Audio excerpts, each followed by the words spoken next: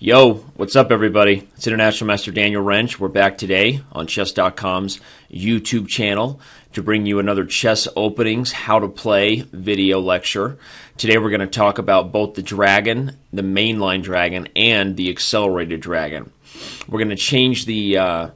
claim of these videos from 2-minute opening drills to something maybe around 5 or even under 10-minute opening drills as being our goal, because let's be honest, I'm not that good to cover 2 openings in under 2 minutes as fast as I'd like to talk, and I don't think that would be very enjoyable for all of you as well. So from now on, you're going to see 5-minute opening drills. I'm surrendering my fast talking flag to make these videos a little bit more educational and a little more entertaining, and all around just a good old time, fun family time. So let's do this. The dragon, the main purpose of the dragon is to essentially fiend kettle this bishop along the long diagonal A1, H8. Okay, and on that diagonal, you'll find the bishop has an extremely dangerous purpose. Not only does it put pressure on the central dark squares, but because black's play in the Sicilian is always involving natural queenside play, as we talked about even in the Najdorf, a bishop being placed along this diagonal, exerting pressure on all these critical squares, can be quite the dangerous beast over there, a fire-breathing dragon, as has been called by many players. So the main purpose of the dragon, whether it's the accelerated or the main line, is to put your dark squared bishop again, the F8 bishop, along the long dark square diagonal. There are 2 ways black can reach the dragon, and we're going to flip the board around so that you can focus on black's move order here.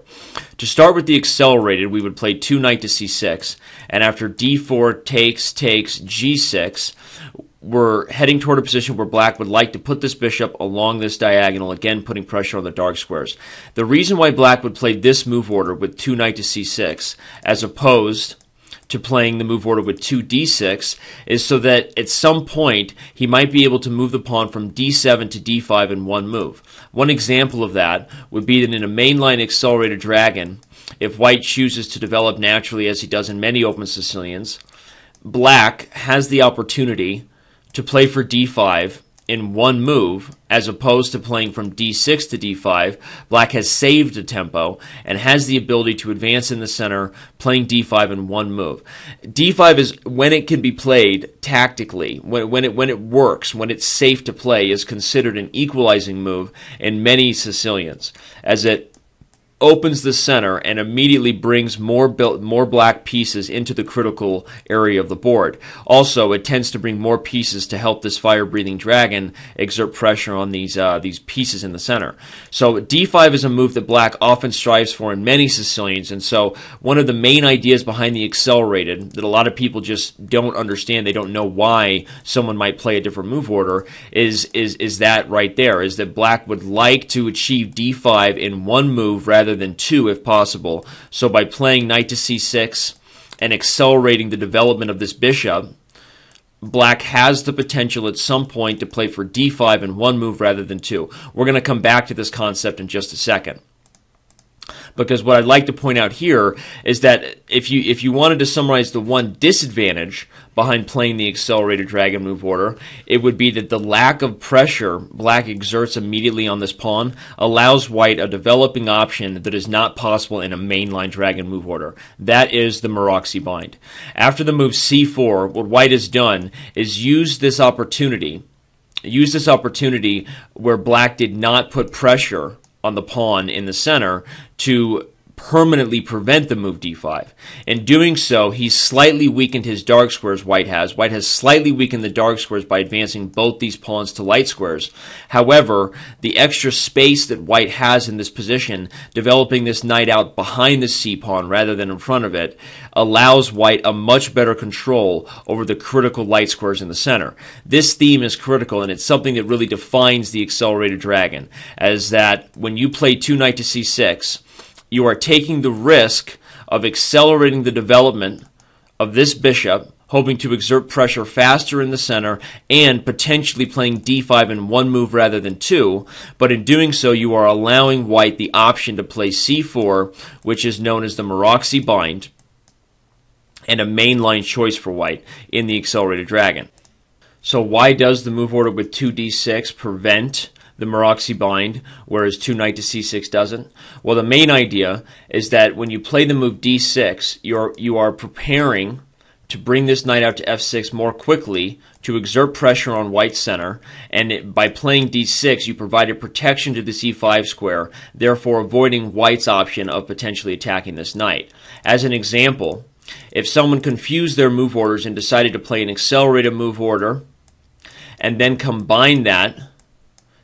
this accelerated move order with a mainline move order, basically playing knight f6 before they've chosen to play d6 in the center, one of the main issues is that white will capture on c6 and play the move e5, and this knight has nowhere to go but back home, really. As the option of coming to d5 is a pawn sacrifice that white would be more than happy to take, as this move order allows white immediate pressure on the light squares, forcing e6, leaving black with a crippled, dark squared outpost color complex, essentially a weak square complex that he can never undo. So the move order with the accelerated version with 2 knight to c6 is designed to complete development on the king side, and only later on try to get d5 in one move rather than two, though in some cases they will not get it and they will have to concede to d6, as the Maroczy bind being an example of that, where white simply prevents d5, so black will end up making the concession and simply settling on d6. Whereas when you play the 2d6 move order, by creating this protection for the knight on f6, avoiding tricks with e5, you're able to put immediate pressure on the center. Therefore, white simply does not have time to play c4 and try for a Maroczy bind, as this pawn is just hanging. So you see that if we were to summarize in a very simple manner the main difference and the main difference in terms of purpose behind the accelerated and the mainline dragon, it would be that the accelerated dragon has one particular goal in mind, which is to play d5 in one move rather than two if the opportunity should arise. The main disadvantage of the accelerated move order would be that it allows the Maroczy bind, a space advantage for white if he chooses to grab it. The mainline move order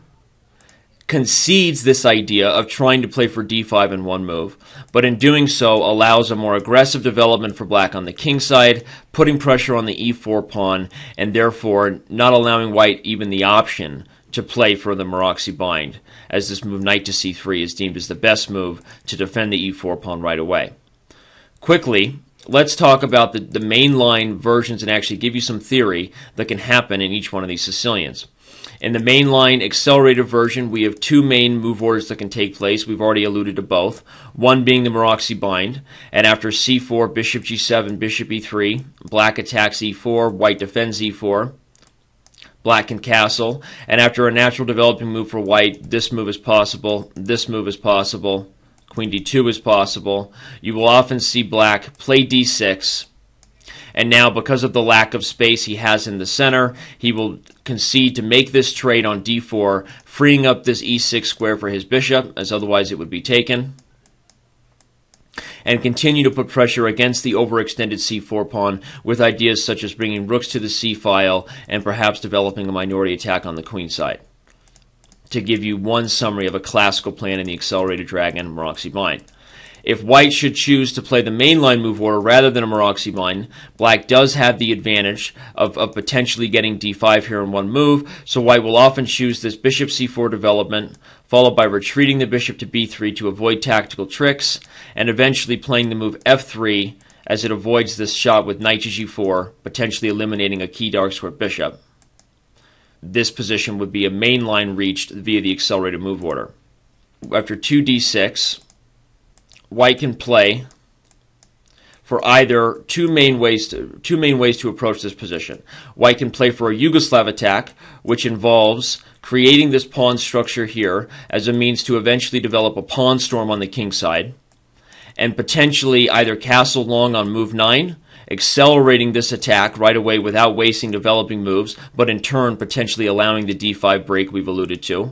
or play bishop to c4 first, transposing into a position that could also have been reached through that accelerated move where we just showed you, and eventually either castling short, in playing a classical type of game or castling long and developing a Yugoslav attack. The last version that white has the option to play against the dragon would be a classical without the development of the dark square bishop first. Oftentimes in these cases, white will voluntarily retreat this knight to b3, unleashing the queen's open file so as to prevent the move d5 for all time and space, and slowly try to develop an attack on the king side with the advance of the f-pawn. Thank you for watching this summary of both the mainline dragon and the accelerated dragon. Hope you enjoyed this video, and I'll see you around on Chess.com.